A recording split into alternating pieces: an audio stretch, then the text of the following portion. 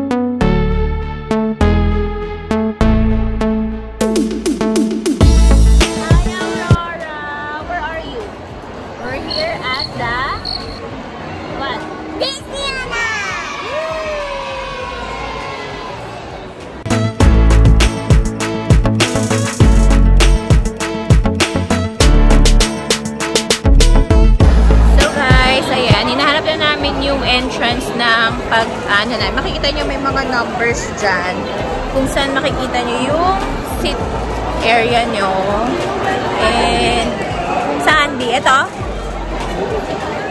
dami ding mga food areas here and here's Natalia. Talia, excited? Show mo yung lights mo. I-light mo. Wow, nabudol na naman kami ni Natnat. Agote, follow daddy na dito. Nabudol na naman kami ni Madam Natnat. Ayan na naman siya. Gusto ko guys, 900 pesos yung one na yan. O, ilaw na yan. Budol. Daddy, sabi ko nabudol na naman tayo na tayo. May nakapudol. Yan, nabudol mo din mami mo. Nabudol mo.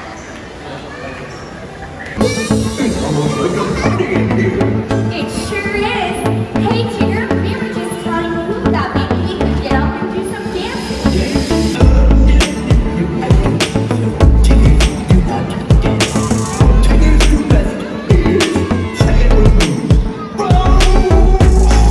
That's a great idea.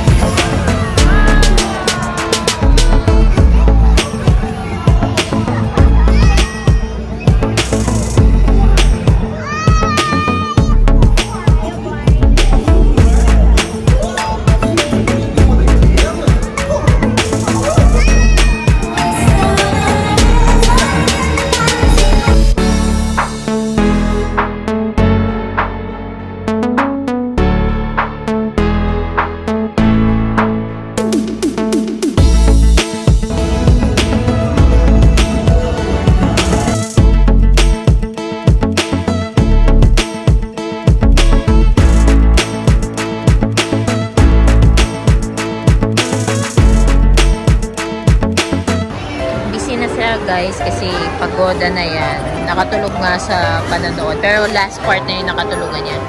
Dito siya ng potato corner. Her favorite. Ano favorite flavor? What's that? Cheese. Dito lang kami nag-lunch na merienda. Kasi 12:30 na natapos. Ay, anong oras natapos? Parang 1:30 na ata natapos. Hello guys! Ayan, mag-shopping si Natnat for our Hong Kong trip. We need a jacket kasi malamig daw sa Hong Kong ngayon. What else are you gonna buy, Nat? Eddie shoes. Wow! Shoes naman daw. Dito kami sa Zara kasi naka-sale sila. Uy! Bawal yun, uy! Hi guys! And we're back home. And as you can see, super hagarda-versus na ang test ko. Ang pimple ko at ang sumpa ko ay naglabasan na. Ayan na siya. Very visible na siya. Hindi na siya kinaya ng concealer. Tapos, ang lips ko, wala na. Naghingalo na siya. So, eto guys, before I end the vlog, ayan, nabili kami kanina sa Zara nung jackets na kailangan namin for our Hong Kong trip sa January 20. Pero, since sale sa... Ano ba yan? Sale sa Zara, ang tawag dito, tinake advantage na namin yun. Kasi nga, wala lang, sale siya. Sayang naman. Kasi super sale naman siya in fairness.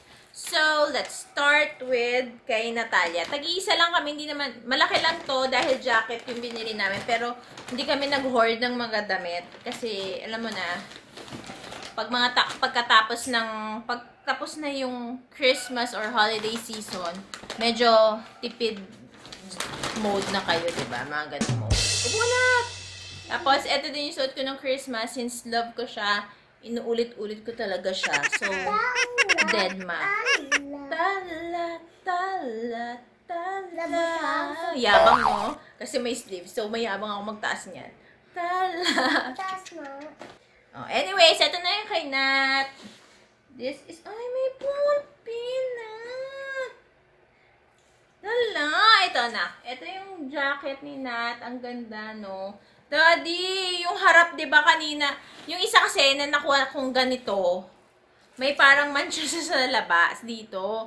Hindi ko naman na-check yung likod. Meron siyang Volfen. Or baka dahil nung sa cashier to, may ballpen na maliit na sulat. Siguro sa cashier to, no?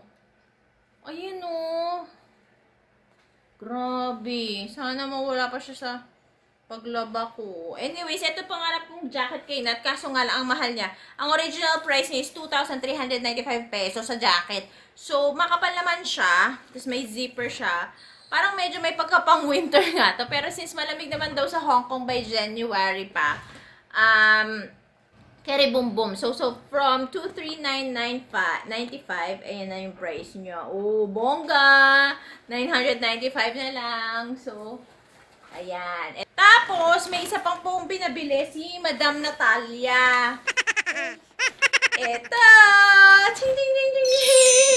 Medyo semi-boots siya. Ang cute, no? Grabe. Size 27 na siya sa Zara. Kakaloka. Last size to ng pinakamalaking size to ng pang toddler. Baby to toddler. Oh, grabe. So, from 1,895 siya ay 1,190 na lang. So, sale pa rin siya. And, ang cute-cute niya, diba? Ready for Hong Kong Disneyland lang. Yee! Tapos, ang next naman is yung jacket ko. Oh, may pa si Mami. May effects ako. May binili kasi siya sa, yung Nabudol kami ni Natalia sa Disney on Ice. Show mo sa kanila. Nat. Careful lang. Tadaan! Ito po ang nakapagbudol sa amin. This is 900 pesos, guys. Kamusta naman, diba? But anyways, ayan. Ito yung akin. Ito yung napili kong jacket. Tadaan! Yan. Kasi ayoko naman nung katulad nung kay Nat, parang kala mo naman pupunta kami ng winter. Hindi naman winter dun. So, ito lang. From 1,2,495, 1,695 na lang siya. Tapos, extra small yung kinuha ko kasi parang sobrang luwag no small. So, ganyan siya. Wear natin. Uy, gusto ko din i-wear yan sa akin. Wait. Pakita ko muna sa kanila. Mami, well boots. So, ganyan siya. Oh, wala akong boots. Grabe siya.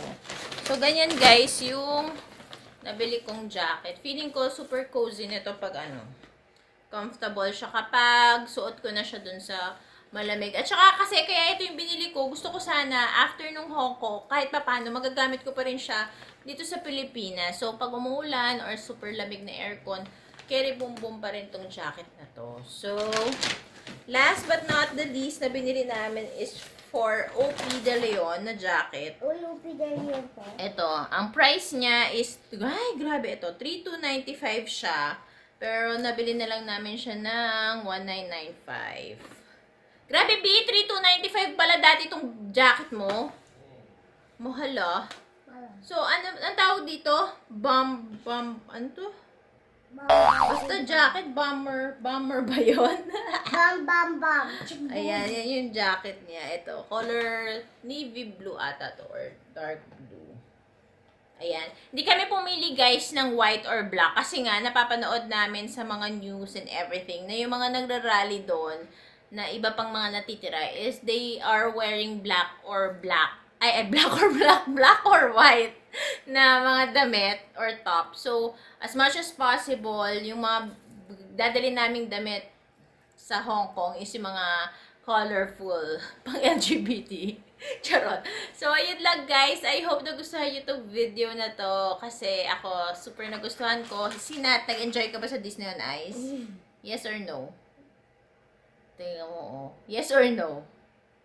Yes. Oh, yes daw. Ako din nag-enjoy ako. Sobrang galing lang nung mga nag-ice skating doon. Tapos ang nakakatuwa, parang yung pusong bata mo, wow, pusong bata, kids at heart, parang talagang nabubuhay siya habang pinapanood mo yun. Ang ganda, guys. So, next year, gagawin na namin ritual din yun.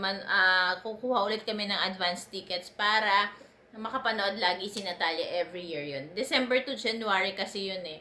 So, ayun lang guys. And wala na ako maisip. Don't forget to like, share, and subscribe in my channel. Bye!